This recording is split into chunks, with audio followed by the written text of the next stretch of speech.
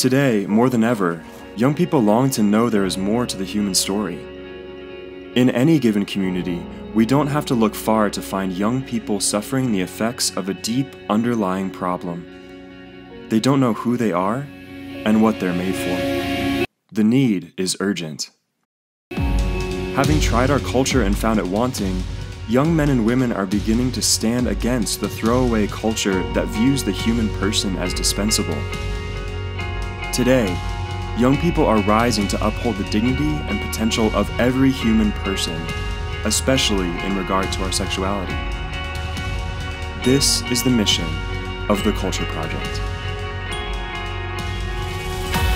The Culture Project envisions a world where the dignity of the human person is at the forefront of every relationship, law, and societal structure. We dream of a place where passion for fidelity glues husbands to wives, fathers to mothers, and parents to children. We dream of a culture that fosters total human flourishing in the context of strong relationships and strong families.